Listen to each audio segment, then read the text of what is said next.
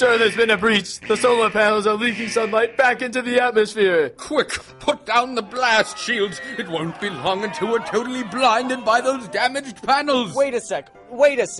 That's not how solar panels work. That's not how any of this works. First of all, solar panels can't leak out sunlight. Second of all, maybe I should just start from the beginning.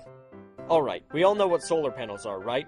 Well, anyways, long story short, they basically absorb sunlight to make electrical energy with no air or water pollution in the process.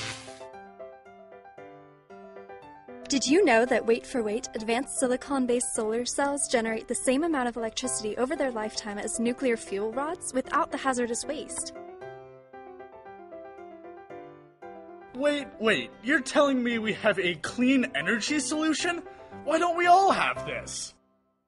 Well, they are a tad expensive, around $7,000 to hook up some to a house. 7,000? Never mind then, I can feel my wallet shrinking already. But see, that's the thing. We need engineers to make solar panels more affordable. Think about it. What if you could turn your house to completely solar energy for an affordable budget? That could mean drastically reduced electricity bills, not to mention the whole no pollution thing. Manufacturing solar cells produces 90% less pollutants than conventional fossil fuel technologies. Well, yeah, duh. That's a no-brainer. Of course I get solar panels. And that's why it's important to cut down the costs of solar panels. It could become the best way to provide clean, long-lasting electricity. I mean, the sun's not going out. Actually, the sun will expand to a red dwarf and fry the Earth in about 5 billion years. Anytime soon. And there's no risk of a solar meltdown.